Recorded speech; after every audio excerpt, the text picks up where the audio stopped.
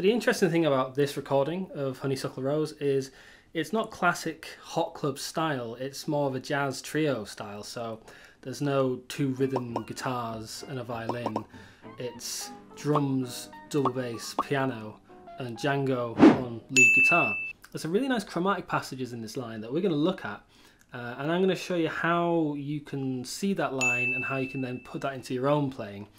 Not so much from using scales, bebop scales, things like that. I mean, for me, I never really found learning scales to be that much use when learning to improvise jazz. I preferred learning arpeggios and then chord shapes and then grafting lines onto those shapes and then moving them around the neck. So I'm going to show you how I see these chromatic lines and hopefully be a big help to your playing. So let's check it out.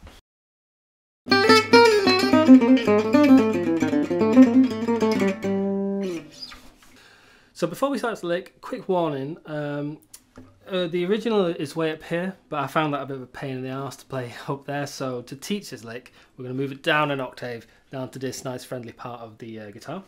And the second thing is that the recording is in the key of F sharp, or G flat, but Honeysuckle Rose is always played in F when you're at the jam or whatever. So we're going to learn it in that key, because I just think it's going to be more useful to you in your playing. So I'm going to break it down to 3 parts, okay? First part sounds like this.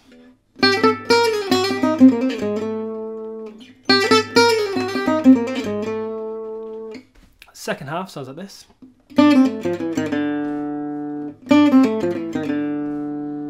The third part sounds like this.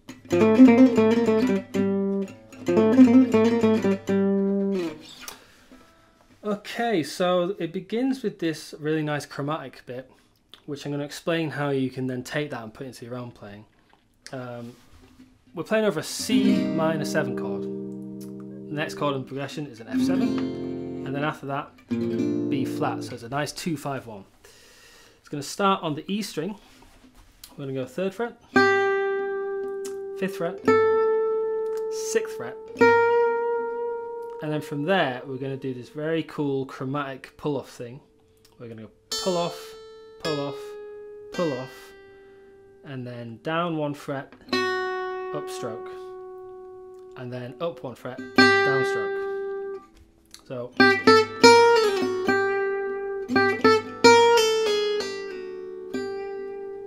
okay, really nice technique. Again, gives it a lot of colour, cool Django kind of feel to it. Next, we've got 1 note on the B string, the 4th fret.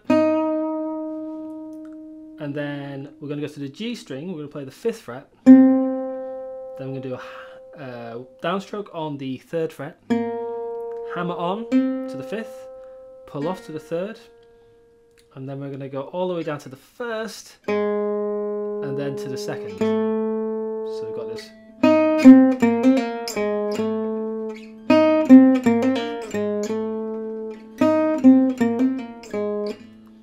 Quite a lot of notes there, let's just recap. So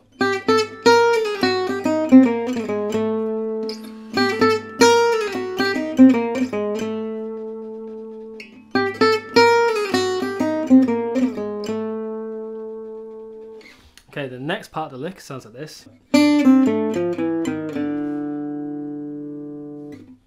So it's 2 notes on the B string, the 3rd fret and the 1st fret. 1 note on the G, the 2nd fret, and then a nice chromatic bit on the D string, starting on the 3rd, 2nd, 1st, and then open. And there, funny enough, we land on the 3rd of our B flat major. Let's see what we got so far.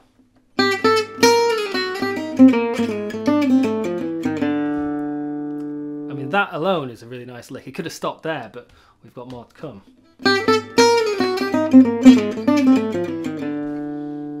We're now playing over a B flat major 7, and so Django goes up that arpeggio. We've just finished the previous part of the lick on the 3rd. The next bit we'll be playing on the D string, 3rd fret, G string 2nd fret, then 5th fret, 3rd fret, and then we're going to do a little hammer on pull off, so hammer onto the 5th fret, pull off against the 3rd, then 2nd fret, 3rd, 2nd, and then down to the D string, 5th fret. Again, that's quite a lot of notes, so let's have another look at it.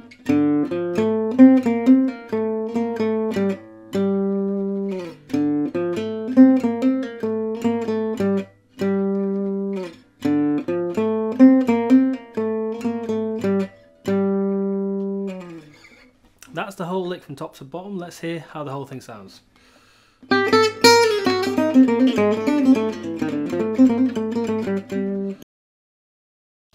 Now in that lick there are two nice little chromatic bits. One is here, and one is here.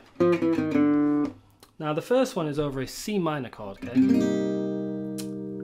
And so what I do when I see that chromatic bit, I think, well, where does it start? Well, it starts here, and that would be the 7th of a C minor 7 chord. And it kind of goes down to this 5th here. So now I know that whenever there's a 2-5-1, if I find my minor 7 in the 2 chord, the minor 7 chord, I can do this chromatic thing down to the 5th, and it's kind of going to work. So let's say we're in the key of E. We've got a 2-5-1 being an F sharp minor 7, B dominant 7 to the E major. Well, I know that on my F sharp minor 7, I can start here on the minor 7, and I can go down here.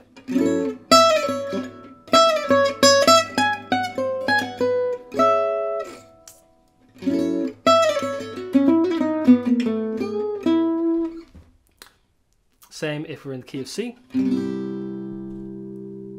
going to be D minor to G dominant 7 to C major.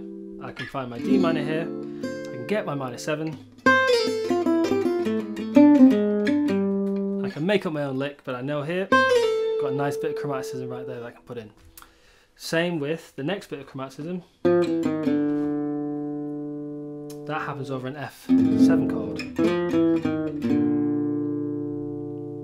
Well, I know now that on the 5 chord of those 2-5-1s, I can put that in. It starts on the root of the chord, so I can get that in. So back to the key of E, over this 2-5-1. When I get to the 5 chord, I can find my 1 and then go like that. So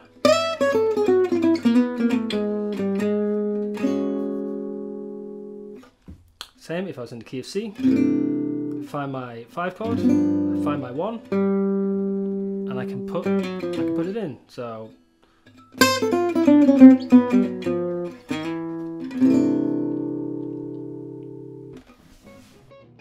guys, if you like the video, please hit the like button, then hit the subscribe button, then hit the bell, share it with all your mates.